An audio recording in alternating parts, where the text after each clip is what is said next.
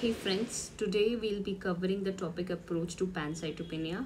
In these slides, we'll be touching on the following topics. So let's start.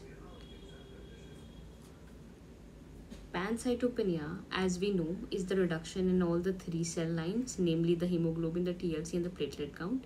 When the hemoglobin is less than 10 gram per deciliter, the leukocyte count, which is expressed in terms of absolute neutrophilic count, that is less than 1500 per millimeter cube, and platelet count less than 1 lakh per millimeter cube. This is defined as pancytopenia. When any of the two cell lines are decreased, we call it bicytopenia and not pancytopenia. Now, pancytopenia is divided into two types: the central pancytopenia and the peripheral. Central when there is decreased production, and peripheral when there is increased destruction of the cells. Central pancytopenia, we know the bone marrow is at fault. So, the bone marrow can be hypocellular, cellular, or infiltration. So, a hypocellular bone marrow means the bone marrow is not forming the cells. So, it can be a bone marrow failure syndrome, it can be acquired case of aplastic anemia, or infections in the body like parvovirus, CMV, and HIV that decreases the production from the bone marrow. A cellular bone marrow is when the bone marrow is forming cells but they are abnormal, like in case of acute leukemia, myelodysplastic syndrome, vitamin B12, autoimmune disease like SLE, and storage disorders. Bone marrow infiltration is when the normal functioning of the bone marrow is hampered due to infiltration from the outside. It could be due to infection or abnormal cells, like in case of HLH. Peripheral pancytopenia is, we know that there is increased destruction. That could be case of autoimmune destruction due to SLE, portal hypertension, and hypersplenism leading to a destruction, or due to infections like kala azar, malaria, or enteric. Now, the history related to the common symptoms. So we know when there is decreased hemoglobin or RBC, there'll be pallor and fatigue.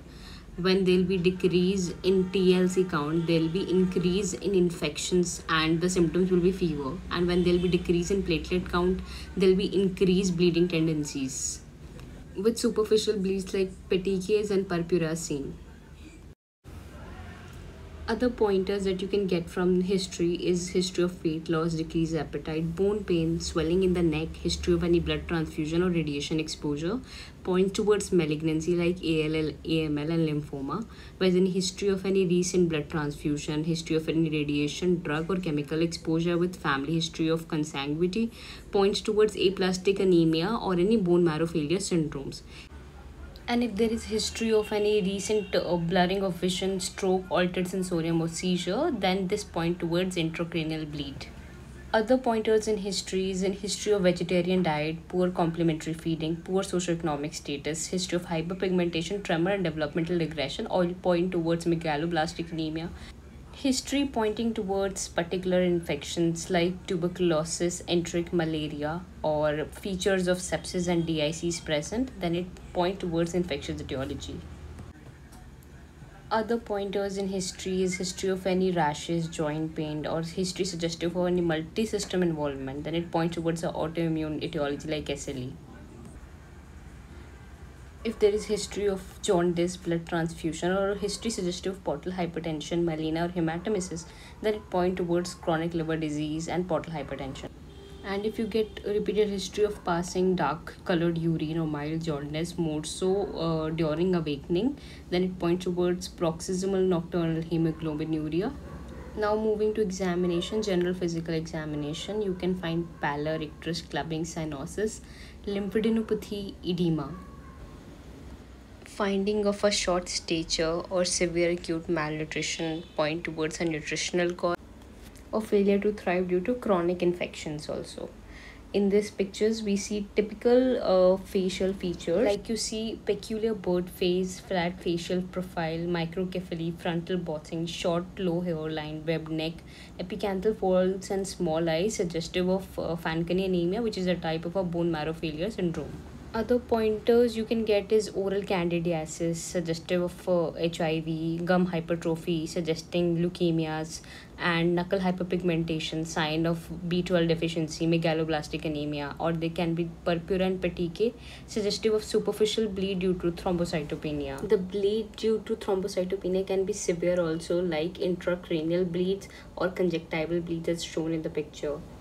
In this slide, we have differential of pancytopenia with hepatosplenomegaly, like in case of acute leukemia, infections, and hypersplenism, and without hepatosplenomegaly, as seen in case of aplastic anemia, inherited bone marrow failure syndromes, or megaloblastic anemia.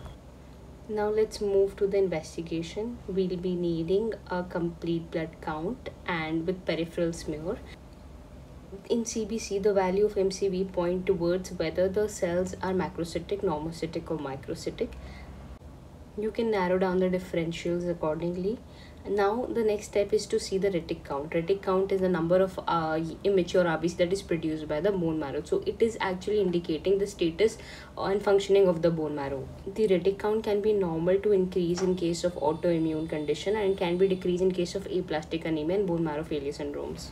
Now the retic count is not just a count, but it is expressed as a percentage of new cells upon the old RBCs. Okay, so it can be misleading in case of anemic patients. So we need to calculate the corrected retic count. Now the next investigation, that is the peripheral smear, can help in narrow down the differentials, like presence of hypersegmented neutrophils seen in case of megaloblastic anemia, or decreased cell line case seen in case of aplastic anemia, or there may be presence of abnormal blast cells in the peripheral smear suggestive of leukemia.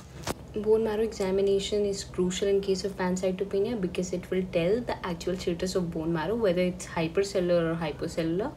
Additional testing that is done in case of pancytopenia is vitamin B12 and folate level, HPLC, HIV, hepatitis B and C serology, workup for TB, autoimmune workup, LFT, and infectious workup like CMV, parvovirus, Epstein-Barr virus, workup for PNH and HLH.